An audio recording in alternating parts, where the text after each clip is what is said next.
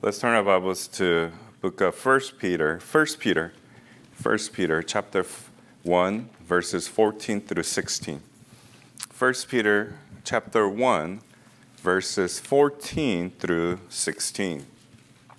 The title of the message is, No Christian Needs to Sin. No Christian needs to sin.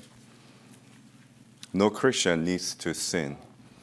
1 Peter chapter 1, verses 14 through 16. So again, before I start, please pray for those who are not doing well physically, right?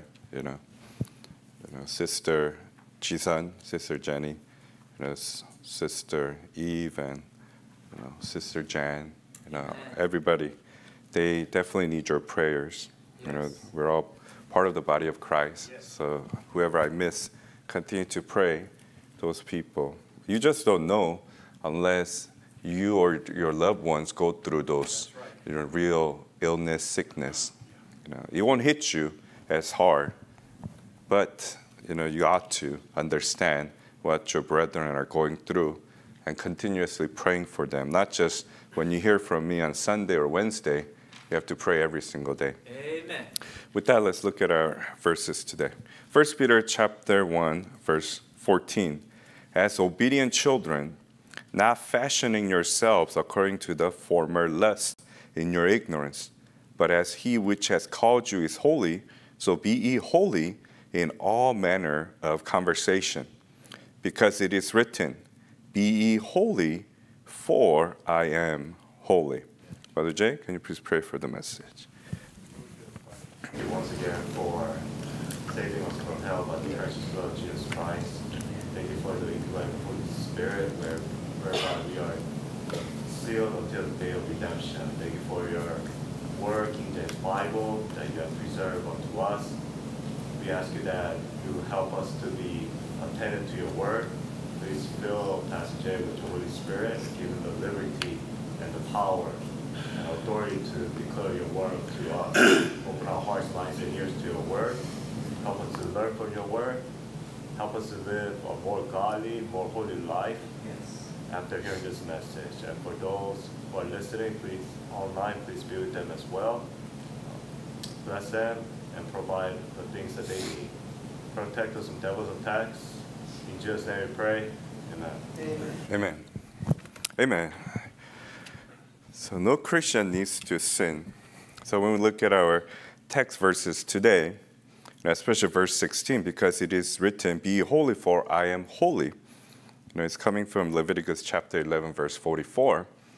You and I can't be sinless, but we need to live as sinless as possibly as we can, so that we could be, we could give our service to the Lord.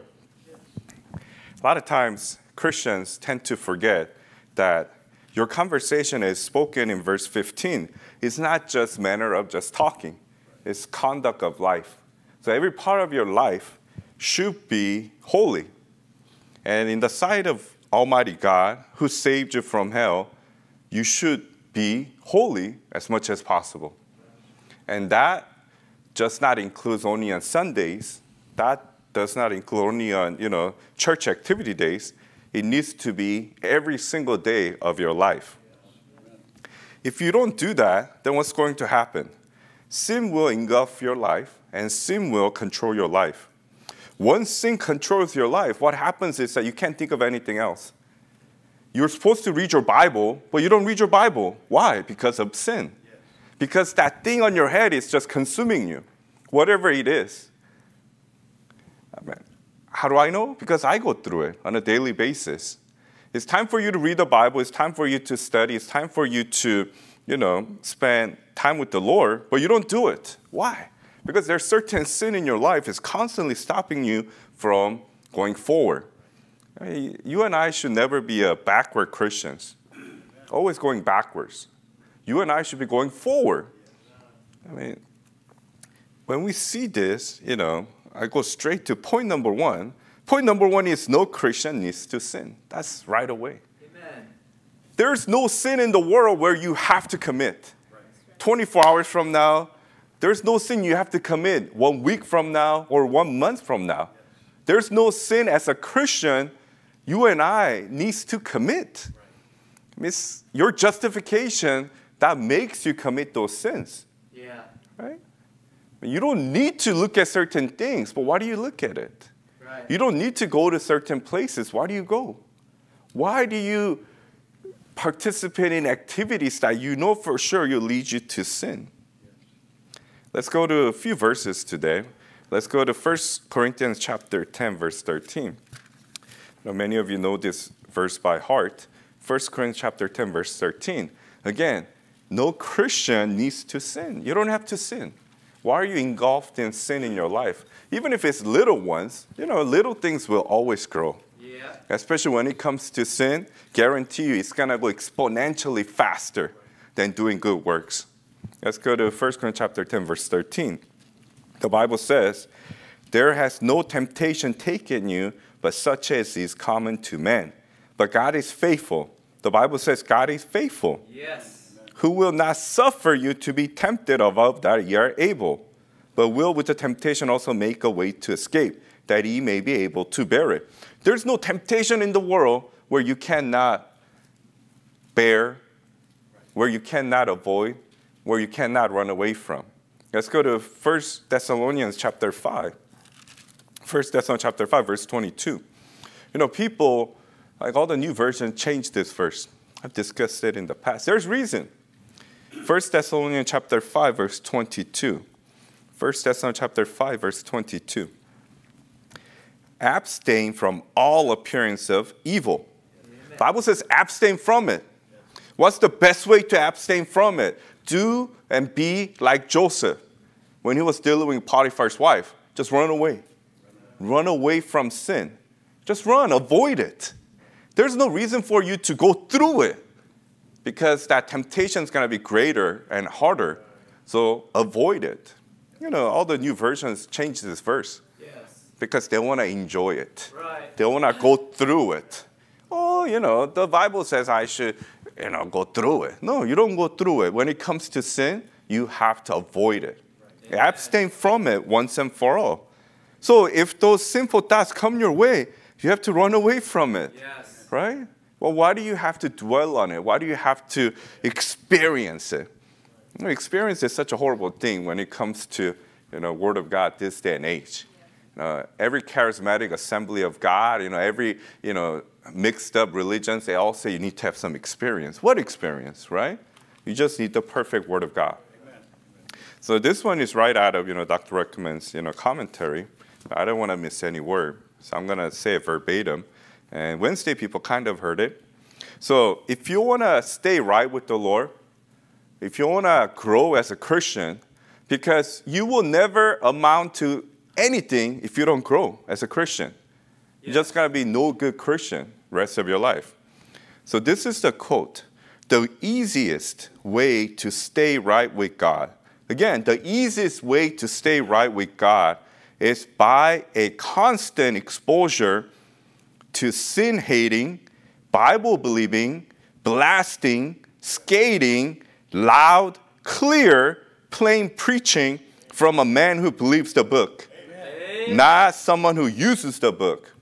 You and I believe the book. Yes. Wholeheartedly. King James Bible. Yes.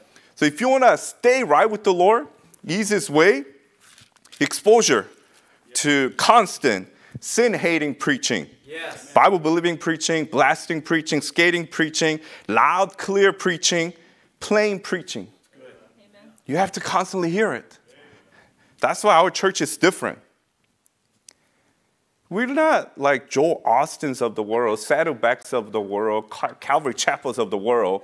We are not going to, cater to your needs, right? As in for your pleasure. You are here. I'm here to change. We need that strong preaching. We need sin-hating preaching. And if it gets to you, that's a good thing. Holy Spirit is convicting you. Amen. What are you going to do about it when that does happen? Right? I don't know. A lot of preachers have different styles of preaching. If you go to blowout, you could go to meetings, jubilees. Some people, tend to, have an intro and then just have a storytelling, right? Our style is a little different, especially if you listen to my preaching or Pastor Kim's preaching. We just go straight to your sin and my sin. That's it. We don't need to sugarcoat anything, right? Because if you don't do it, if you and I don't constantly hear it, what's going to happen? We can't live holy. God is holy. You want to strive as much as you can to live holy. Yes. So point number one, no Christian needs to sin. If you have decided to not commit that sin for 10 minutes, and you accomplish that by the grace of God, because of the Lord's mercy, then make it a 15-minute next. Amen. Make it a 30-day next, Yes. right? So, a common example, right? We use drugs, right? Yes. And hopefully no one's doing drugs right now. Here, Amen. if you are, you have hope in the Lord, right? Thank you, Lord. So don't do it for 15 minutes. Don't do it for 30 minutes. Yeah. Don't do it for a whole day. Try it. Don't do it for a week. But if you do fall, you have to get up again, Yes. right? Don't give up. Continue and continue and continue so that you could live a day or two as sinless as possible. That's good. When was the last time you even measured that? When was the last time you actually had it on your head? Today, I'm going to live as sinless as possible, but not your own will or anything, your strength or your knowledge and righteousness, but because by grace of God, relying on the Lord. Yes. When was the last time you lived a day, whole day, 24/7, as sinless as possible? That's good, preacher.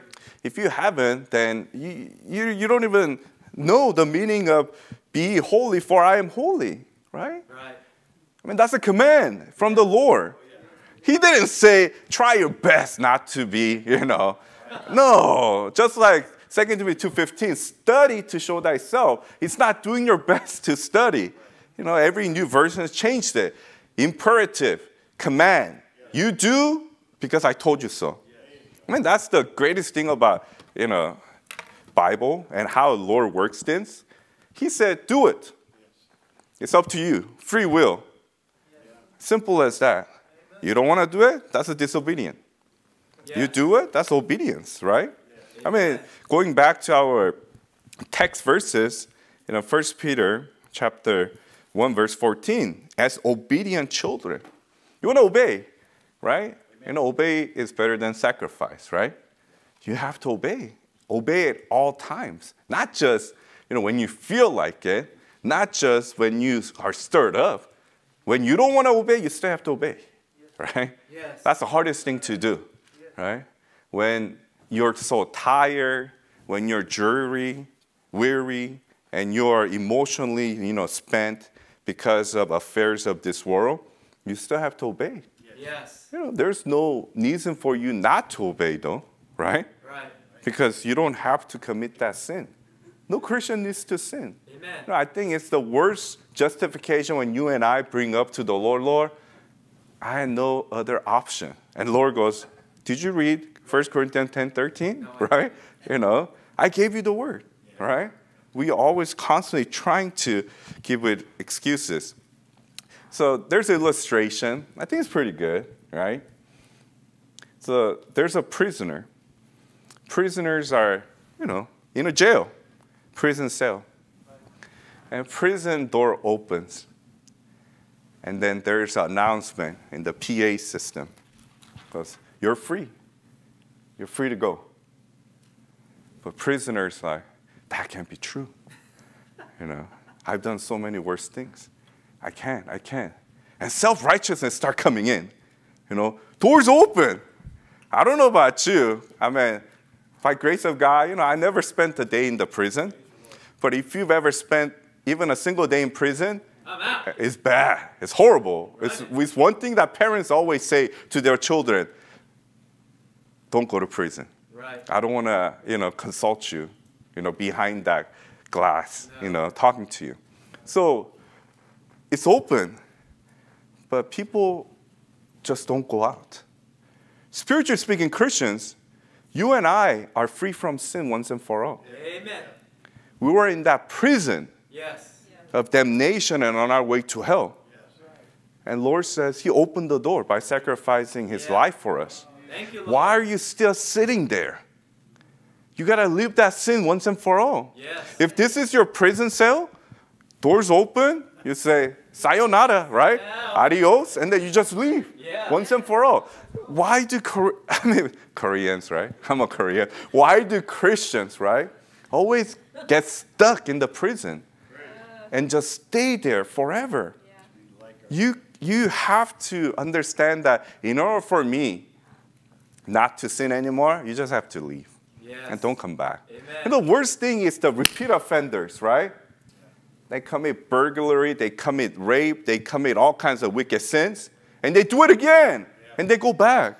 You and I are same. That's good. We do it over and go back. Yeah. I mean, Lord says you're free once and for all. I mean, why do I want to go back?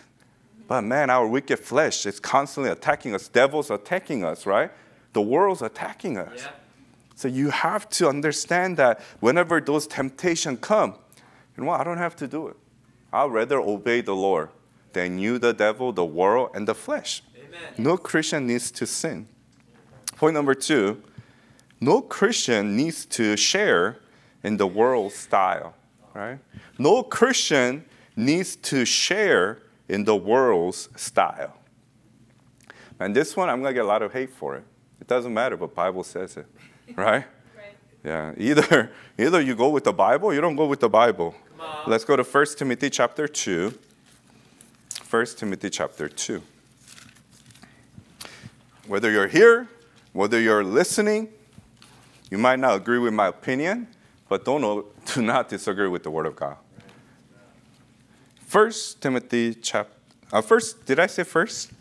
Yeah, 1 Timothy chapter 2, verse 9. 1 Timothy chapter 2, verse 9. Some people don't come to our church because of this verse. I'll tell you that right off the bat. But we need people who's willing to wholeheartedly follow the Word of God. Amen. Not just the portions. 1 Timothy chapter 2, verse 9. The Bible says, in like manner, also that women adorn themselves in modest apparel, with shamefacedness and sobriety, not with broided hair or gold or pearls or costly array. No Christian needs to share in the world's style in their dresses. That's good. Yes. Modesty. I'll tell you what modest is. Modest is that which does not attract attention. Modesty is what? Is that which does not attract attention. We say it. You know, you heard this term, Sunday best. Sunday best, right? You dress Sunday best, right? When you come to church. Because why? You're here worshiping Almighty God together. People are so, how should I say, brainwashed. You know, you should be free, right? That's why Calvary Chapel and Saddleback is so popular. You could come to church in your shorts, your flip-flops, your pajamas, right? Women come to church dressed like a bikini, you know, showing all the skin in the whole world, right? That's not how you fear God. No. That's not how you respect God and honor God. I mean, even in public places, they have coals right there. I mean, public schools. Yes.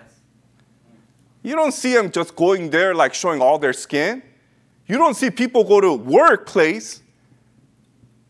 But why at church people have problem dressing modestly? Preach. Why? You can do it for work. You can do it for schools. You can do it for events. Yes. If there's a black tie event, I guarantee you, you're not going to go there with a T-shirt and jeans. But you consider that more important than serving and worshiping and praising God Wow. in the congregation of brothers and sisters, body of Christ.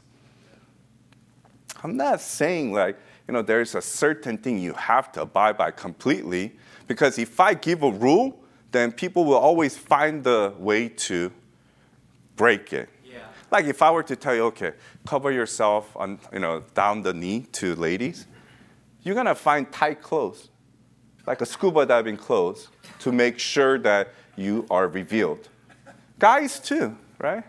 You know, you wear some stuff that's gonna just pop out, you know, with just one flex of your muscle, right? You know, it is modesty, something that will not attract attention. So you have to pray about it. If you do have a question, you know, there's, you know, pastors' wives, you know, teachers, preachers. You ask, right? And there's a process. You have to grow. We completely understand. None of us gonna go up to you and say, leave the church because you wore an earring today, you know, for a guy, you know. No. You know, they're babes in Christ who takes time, right? We're not gonna, you know, damn people like that, right? But we can't condone it, right? Right. You know, we want you to grow out of it, right? I mean, if you've been coming to church 20, 25 years, and then you come with a, you know, short shorts, you know, I'm talking about both men and women, you know, this day and age, right? You know, with a, what do you call that, spaghetti thing, and then just showing yourself to everybody. That is not modest, right? Amen. You know how serious the Lord is about this? Let's go to Matthew chapter 5. Matthew chapter 5.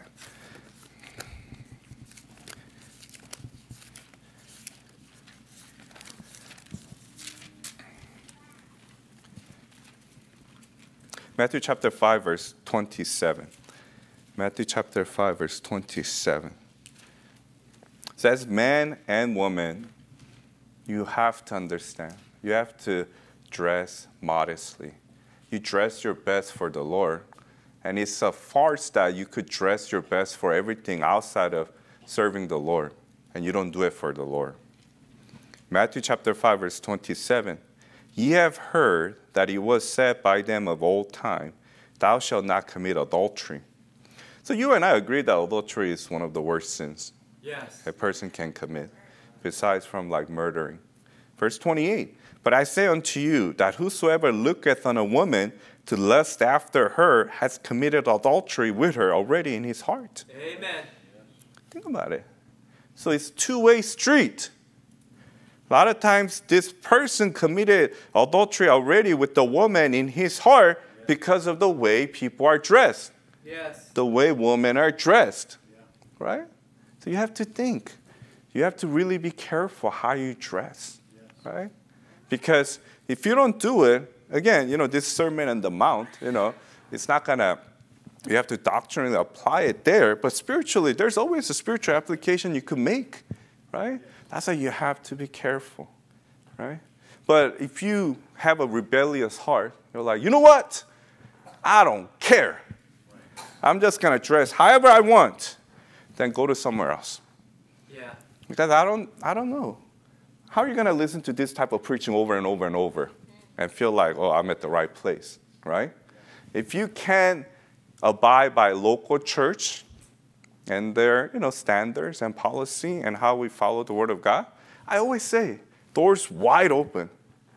Go somewhere else where it's accepted, right?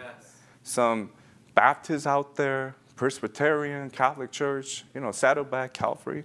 Just go there, enjoy yourself, and put some tattoos on it while you're at it, right? You know, put some Bible verses there, you know, and then suddenly, you know, head to toe, you know, you're walking Bible tattoo, and deliberately disobeying, you know, not marking yourself according to the Word of God. But this is what's happening in a Christian world and realm. So think about it. Just do what the Bible says. Be modest. You look at yourself in the mirror. Am I going to attract attention today? Right? If you say no, you prayed about it, that's good. But even if there's a hint, am I going to attract attention today? Then don't do it. Man should dress like man. Woman should dress like woman. Simple as that.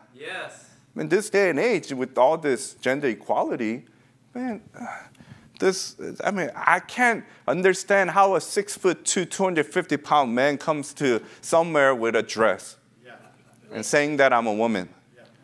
No, you're a man. I mean, you're transvestite. That's what the term. I don't think they even use that anymore, right? No, it's a illegal word. nowadays, but that's what it is. So again, you want to be modest the way you dress where it does not attract attention. And you gotta avoid, worldly style of music. Amen. Christians are so into music. I understand. Be in godly music. There it is. Godly music, Yes. right? Godly music. No contemporary Christian stuff. No rock and roll, right? No rap. Trash. They're not godly. No. So best thing to do is just listen to melodies, right? You take all the words out. How does it sound, right? Does it sound with a bunch of drums and whirly beats, right? Like when we sing hymns, your body doesn't start dancing, right? But certain worldly songs, it's all about pleasing your soul. It's not spiritual. Right. That's why they could jump up and down for one whole hour like a concert. Yes. Right? And they have this worldly crying. Tears come out.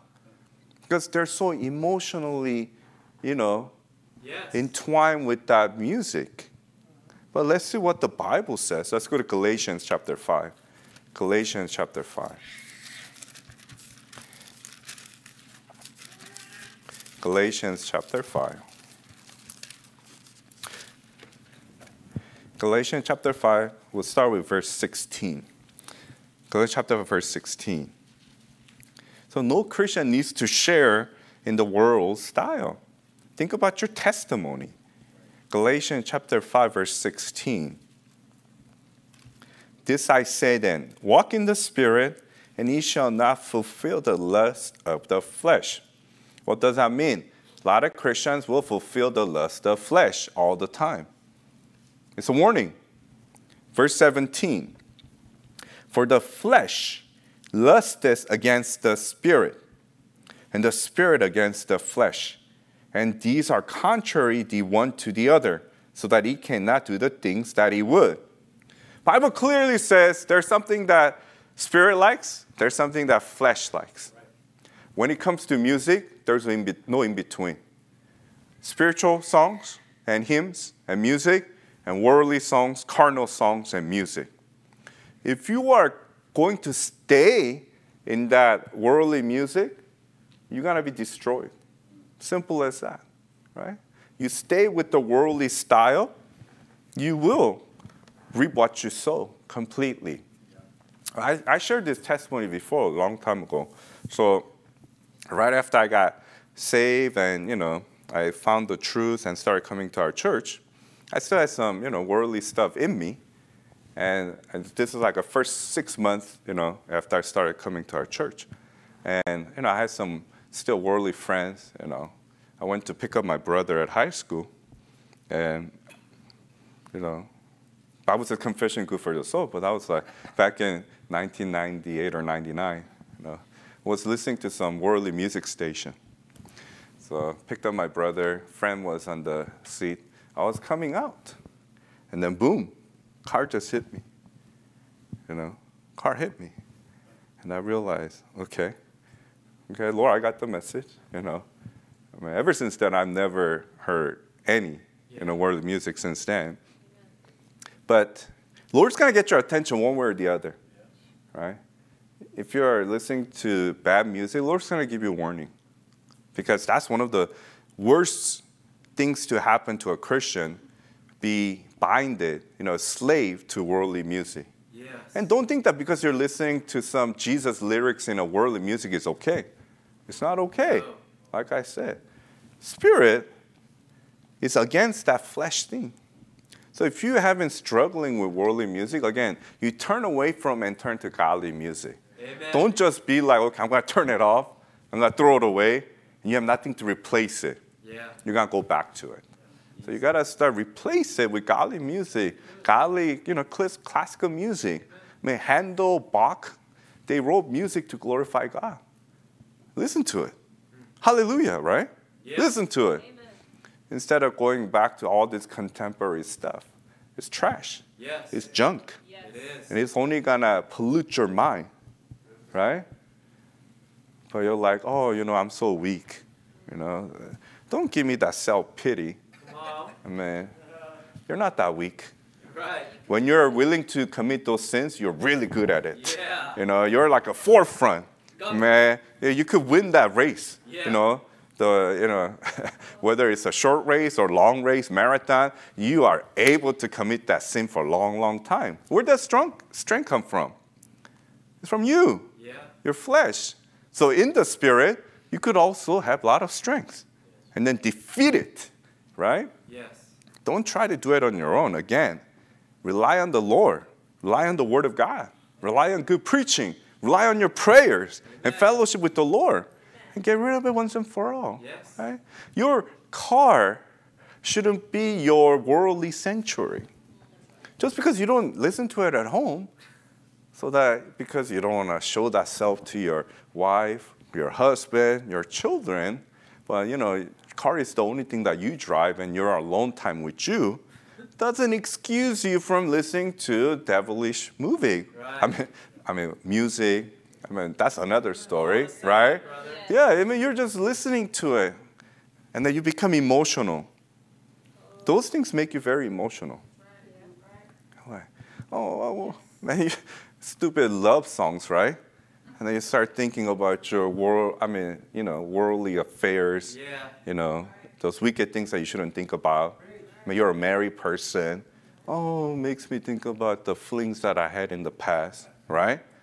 And then that's when danger comes. There it is. You go to your what? You go to your Facebook, Twitter. You go to some other social media. Oh, let me see how they're doing. I want to witness to them. Liar. Using God's name to do that. No, you're doing it because you want to fulfill the lust of your flesh. Amen. That's why. Go get rid of it. Once and for all. What's the whole purpose and desire of those music? So that you could commit sin. Yes. What's the whole point? Those rap music, you heard it before, they want to kill all the cops in the world. Yeah. What's good is that? There are good cops out there, people. They're supposed to protect and serve. Don't get swayed by those little things out there and all those, wicked protesters out there. No. And as a Christian, you're supposed to, obey the ordinances of the, society and the law. As long as it's, godly, right? Yes. You have to do it. And you put yourself in that situation over and over, just tells me and tells you and tells the Lord that you're not serious about it. You're not serious about your sins. Let's go to Hebrews chapter 12. I discussed that on Wednesday. Hebrews chapter 12. Hebrews chapter 12. No Christian needs to sin, but there's going to require some effort on your end. There's going to require your desire, your passion, and everything that's in you in order to accomplish that. And you could only do it in the Lord. And you see some examples. Let's look at verse 3. Hebrews chapter 12, verse 3. For consider him that endures such contradiction of sinners against himself, lest ye be wearied and faint in your minds. Verse 4. Do you really do this, Christians? Ye have not yet resisted unto blood, striving against sin. Did you actually fight against sin until blood started coming out of your pores? No. But when Lord was praying at Gethsemane, bearing all the sins of the world, yours and mine, blood was pouring. Sweat drops of blood. That's serious stuff. When was the last time you actually fought against sin until your life depended on it?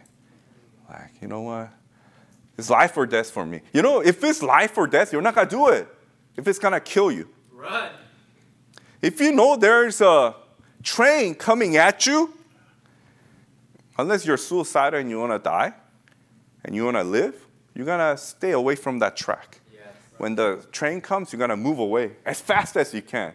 Especially if you can see it, that means it's going to get here very soon. Yes. when it comes to sin, right? When was the last time you resisted unto blood? Literally. Striving against sin. You're fighting against sin. You're not, I mean, even if you die, you're not going to commit that sin. Think about the martyrs. Every Christian should read Fox's Book of Martyrs. Read what they had to do. They are the great examples of verse 4. They resisted unto blood and their life. They gave their life. A lot of them were tortured beyond human imagination. But they did not recant Lord Jesus Christ. They did not say no to Lord Jesus Christ. They stood up for Lord Jesus Christ, and they actually proclaimed and praised him while they're burning at the stake. Amen. They gave their life because they were striving against sin, and they resisted. Bible, submit yourself, therefore, to God. Resist the devil, and he'll flee from you. You have to resist. That's one character that Christians are really lacking. So-called Bible believers. You can't resist. You don't have a backbone. You're not a man. You know, Bible says, quit you like man. Whenever something hard comes your way, you just fall. You just melt away like that snowman out there. You just become a liquid instead of standing firm in what you believe in the perfect Word of God. You have to understand it's a battle, spiritual battle. Yeah. Devil wants to kill you every moment, like a roaring lion whom he may devour. Man, lions are scary beings.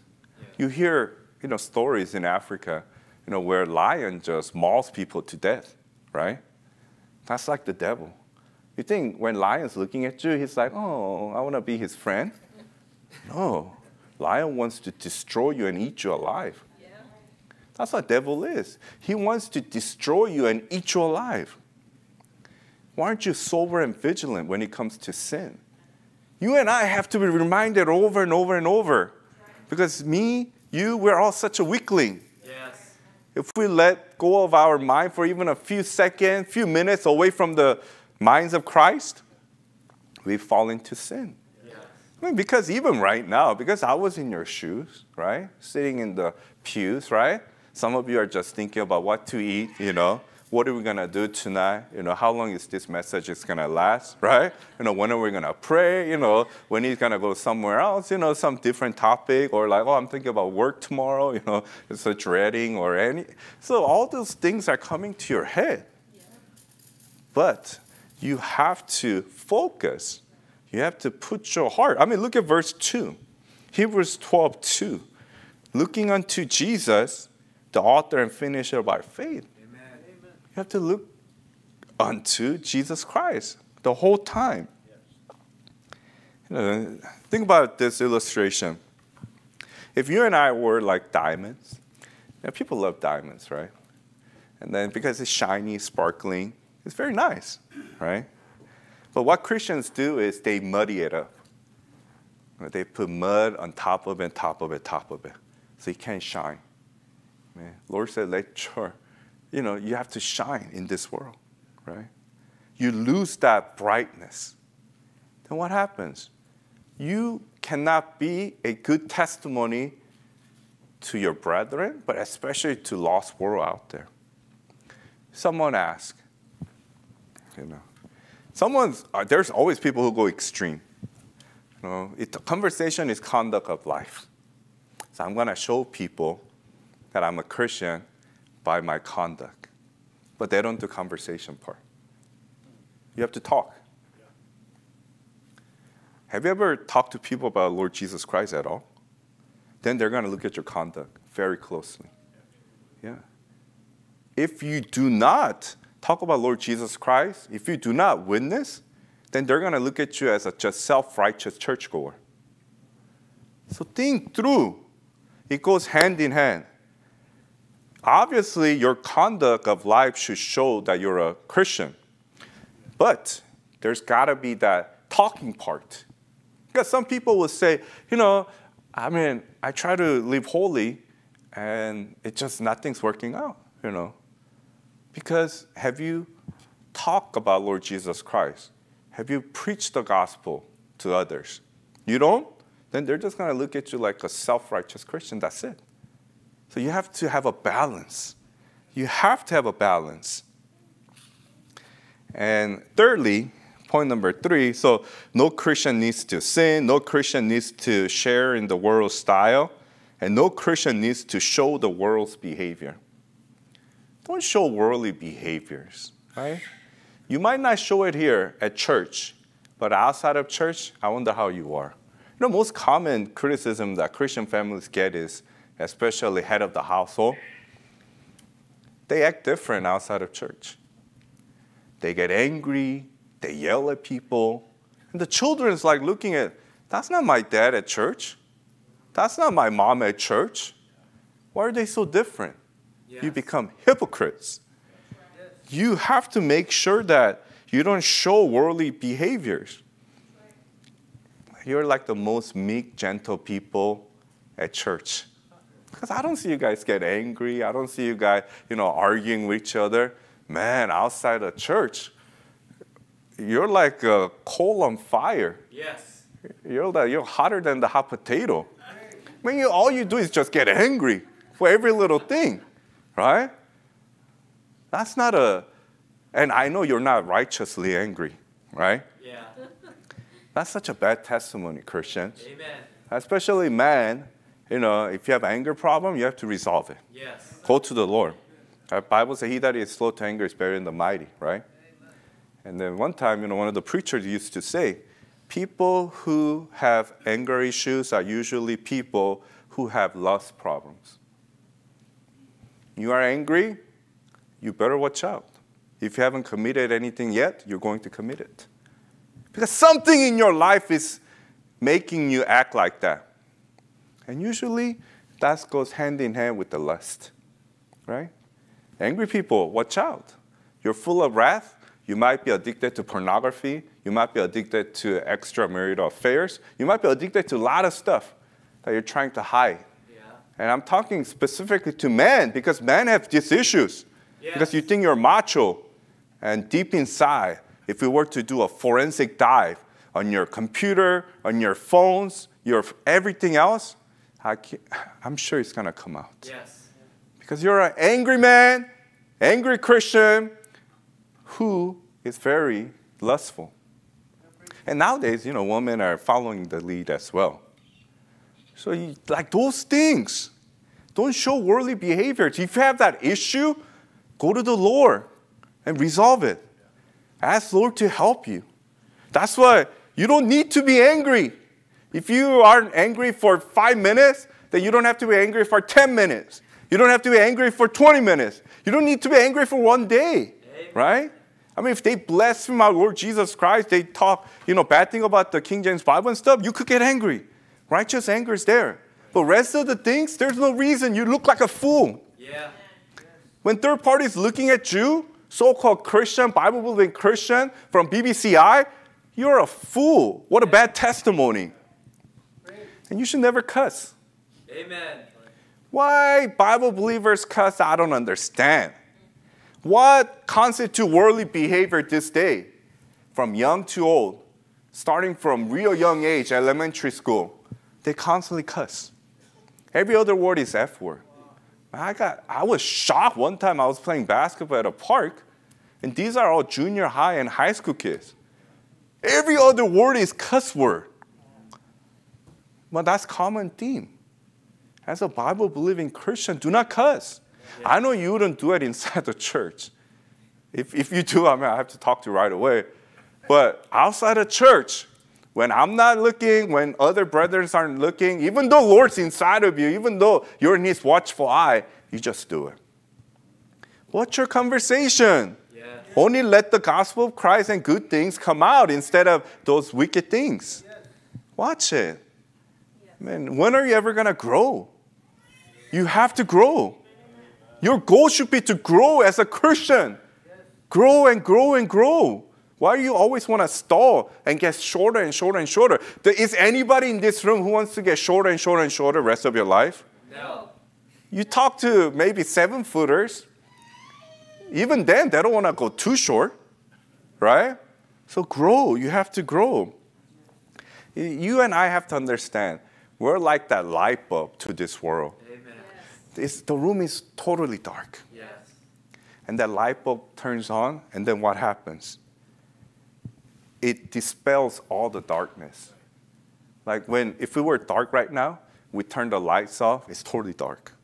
But when the lights are turned on, all the darkness disappears, right? It doesn't blend in with the dark space. Christians should never blend in with the dark spaces. You are the light of the world. You are to completely show Jesus Christ to this lost world out there. Yes.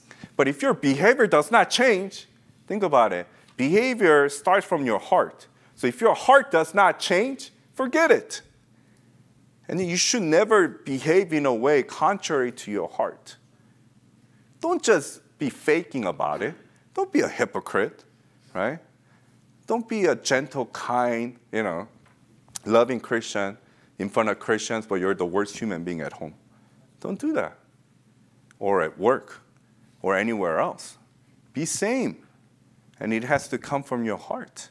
Think about your testimony. Your testimony a lot of times determines these unsaved people around you, whether they want to hear about gospel of Christ or not. You call yourself light of, this wicked world out there, but you're same with them, showing darkness in your life. If I'm other, non-saved person, why would I want to listen to you? Yeah. You're just like me. So no Christian needs to show the world's behavior. And lastly, no Christian needs to seek the world's approval. That's it. Lastly, no Christian needs to seek the world's approval. Let's go to Galatians chapter 1. Galatians chapter 1. Galatians chapter 1, verse 10. If your life's goal is to seek approval from the world, you're going to commit sin constantly, you're going to share in the world's lifestyle, and you're going to show world's behavior. Simple as that. Because you want to approve the world, or you want to get approval from the world, right? That's why peer pressure is very dangerous. Yeah. Like especially, young people. Oh, they love how I dress like this, I become popular like this. Who do you want to appease? Who do you want to get approval from? The world, your peers, or from God? Galatians 1:10, the Bible says, "For do I now persuade man or God? Or do I seek to please man?" Too many Christians want to seek to please man. You and I have to really rethink, examine ourselves. Why do we live? Do we want to seek and please man, or do we want to please God? For if I yet please man, I should not be the servant of Christ. You and I should be pleasing Christ every single day, every moment. Amen. We're the ambassador of Christ. Yes. Right? We have a homeland up there, right? We're representing, our Lord and Savior Jesus Christ. Yeah. Our capital is New Jerusalem, Woo! right? It's not Washington, D.C. That's right. As a U.S. citizen, yeah. But we're looking at higher than that, right? Amen. So you want to see approval that comes from God in all your behaviors, all your conversation. So you want to act according to your homeland. Right? That's it. Lord gave us that constitution. Amen. Lord gave us the law. Amen. This King James Bible, perfect word of God. Amen. Then you and I don't need to seek the world's approval. Again, I'm not saying that you go out of your way and, disrupt things. No. Lord is not, God of confusion. You do it orderly. You do your best as unto the Lord. That's why whatsoever you do it heartily as unto the Lord, not unto men. Then you are seeking Lord's approval because you're doing it as if to the Lord. Then all these things you think is impossible becomes possible in the Lord. You and I, again, in conclusion, we don't have to sin. No Christian needs to sin. You sin because of your fleshly desires, your lust, love of the world, and everything else that goes against the Word of God. Then what do you have to do? 1 John 1, 9. If we confess our sins, he is faithful to forgive us our sins and to cleanse us from all unrighteousness. You have to get right with the Lord. And just like the previous week's preaching, like Proverbs 24:16, you have to get up again. For a just man falls 7 times and rises up again. You have to rise up again. And you have to march on and go continuously. Or else, you will never become Christian who tries and strives to live sinless as possible, to live holy, and to please God. Again, you and I can never live sinless life. But we can strive to be that servant of the Lord, trying to live sinless. Yes. Huge difference. If you know yourself now, what decision will you make right now? Let's pray. Dear Father, too many times as Christians, we forget how holy you are, how we are to fear you, how our conversations, conduct of life, and our actual sayings should bring glory to you and get approval from you. We fall into temptations easily. We fall into sin because of our love for the world, the flesh, and the devil. Help us to get right with you, Lord. Help us remember every single sin that we've committed that we haven't confessed, truly getting right with you, Lord God. Fill us with the Holy Spirit, Lord. And help us to live a life where we don't sin, because we don't have to sin, Lord. Just trusting in you and not trusting our self-righteousness or anything else, Lord. Because we're the light of the world right now, Lord God. And this is so dark, and it's getting darker. And we have to make sure that we shine for you, Lord God. We can't do it on our own, but we can do all things through Christ, which strengthens us. But help us to keep it to heart. It's a serious matter.